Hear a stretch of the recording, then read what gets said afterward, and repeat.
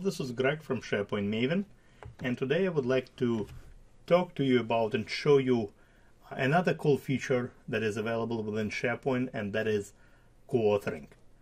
What is co-authoring?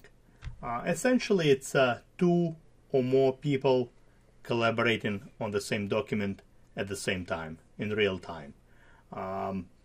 In the past, if you recall, for those of you who utilize all the versions of SharePoint, co-authoring was not really available. If we had user one, making changes to the document, the other user would not, be able to make any changes to the document, and would give all sorts of different messages, telling the user that the user can only, the document is pretty much locked out, and if you wanted to avoid the situation altogether, you had to check out the documents and all that stuff. Not anymore. Co-authoring allows multiple people to collaborate on the same document on real time, and let me show you how that works. So I'm going to open the document. I'm logged in as user number one, as Greg over here, and I'm going to open the document and make some changes. All right, so here we go. I'm typing some changes within the document. Now, at the same time, we have another user who doesn't even know maybe that I am making changes to the document. Maybe, happens to work from home or different office, doesn't even know what I'm doing here in this document. So here I'm logged in as Mary. All right, and Mary happens to be accessing the same site, the same library, the same document, and starts making changes to the same document. So I'm going to open it up. Here we go, and look at this. Immediately, even before Mary has a chance to type anything in, you probably saw that note appearing in the upper right hand corner that Greg is also making changes to the document, and over here it also kind of highlights that as well. And whatever any type of changes that Greg is doing, you see this little flag appearing. It pretty much highlights the changes for for you.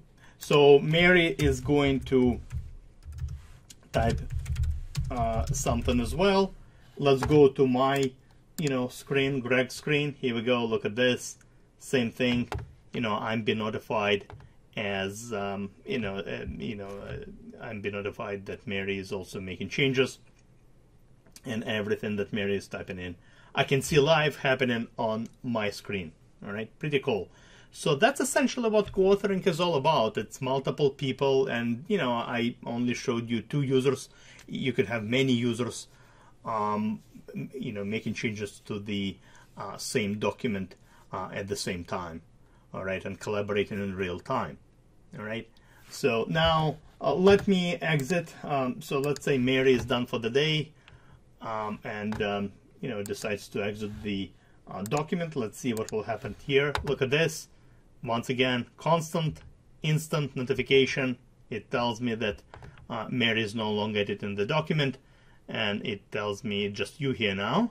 All right, I'm all by myself here, and so yeah, so you get constant notification, and instant notifications when somebody joins your documents or somebody leaves, your documents. All right. So let me now completely exit. I'm going to exit completely. Close Mary's browser.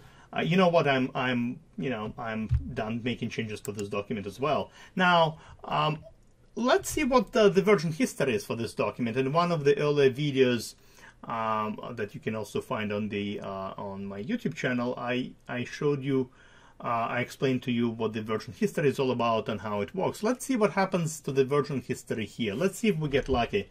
I'm going to right-click, access version history. Let's see. Yeah, we did get lucky. Look at this.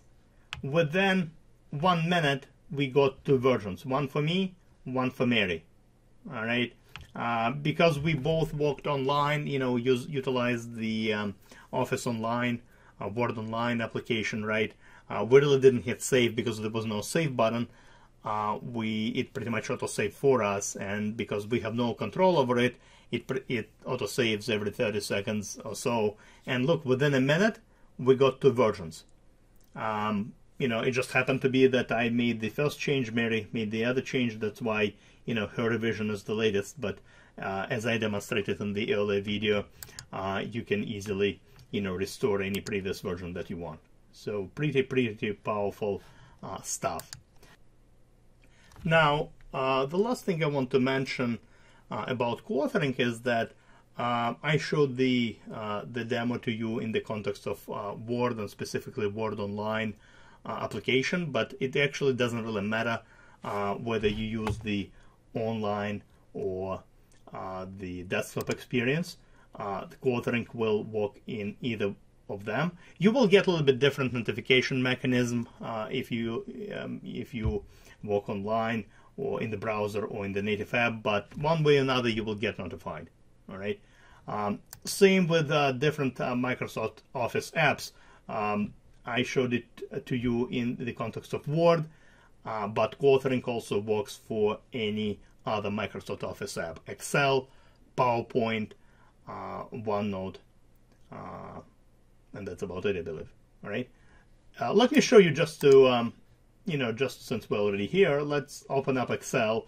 It will be a little bit different user experience in terms of the the notification and everything. So let's see what happens when 2 users open up Excel document. All right. So once again, I'm going to open it up. In this case, Excel Online. So I'm logged in as Greg. I'm going to make a change to the cell. Here we go. Let's see what will happen if another user, once again, Mary will help us out here again. Mary will open the same exact document as well. Let's see what happens here in terms of notification. Look at this. Again, the user has been notified that another user, Greg, is making changes. And look at this. You see, this is not something I highlighted. This cell is highlighted in blue for me because Greg happens to be, making changes in here. And as I click on the cell, look at this.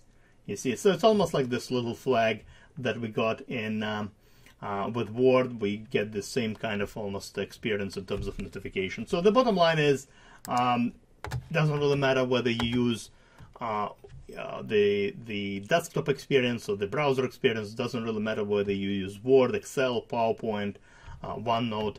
You will be notified one way or another. Co-authoring works with in any of these scenarios. All right. So I think that's all I wanted to show you today in terms of co-authoring. It's a pretty cool feature. It does not need to be enabled or configured. Co-authoring works out of the box. This is an out-of-the-box feature that just works, and a really cool feature, as I suspect it will really help you and your teammates to collaborate in your environments. All right. Once again, thank you very much for your attention. I hope to see you again on my YouTube channel, as well as my blog, SharePointMaven.com. And thank you very much for your time, and have a great day. Goodbye.